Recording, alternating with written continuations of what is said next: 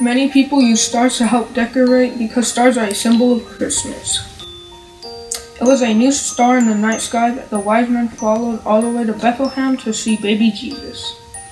Many people put stars on their Christmas tree to remind themselves of Jesus' birth and that Jesus is the light of the world.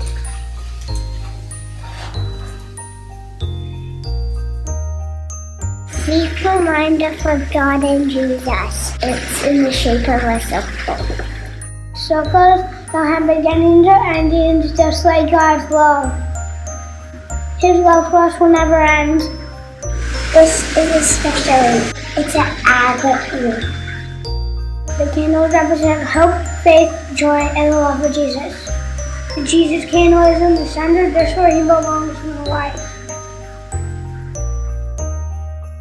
Many people use angel ornaments at Christmas time. That's because angels are very much a part of the Christmas story. The angel Gabriel appeared to Mary and told her she was going to have a baby who would be God's son, and she was to name him Jesus.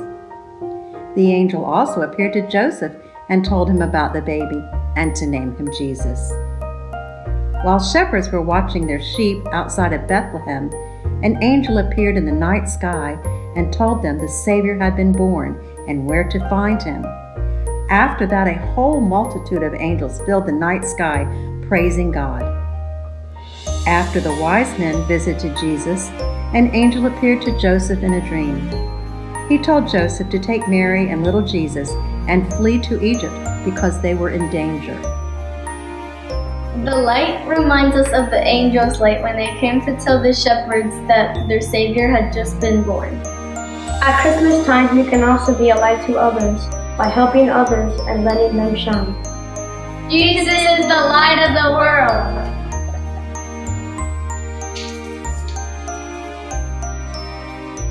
Do you know why candy canes remind me of Christmas?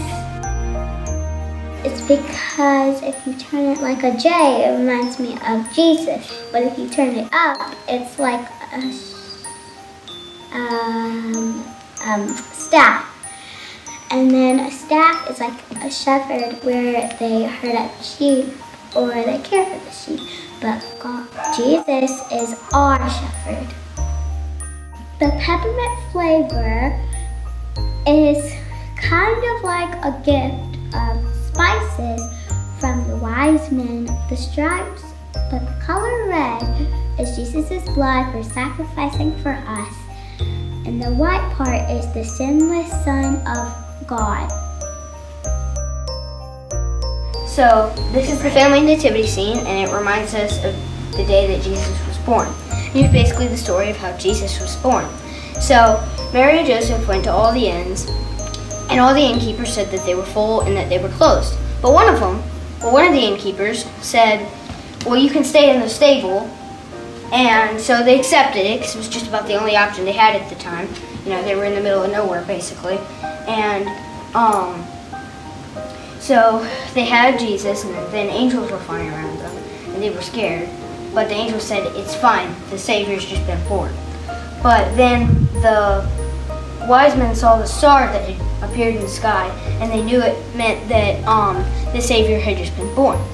So they went on camelback, and it took them about 2 years, so Jesus was 2 years older by then, probably about 2 years older by then, and then they gave Jesus their gifts.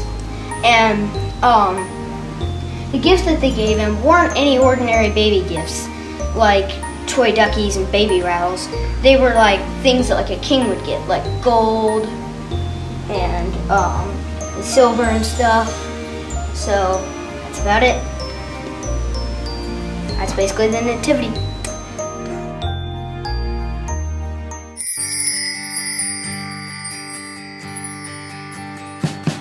Merry Christmas, everyone!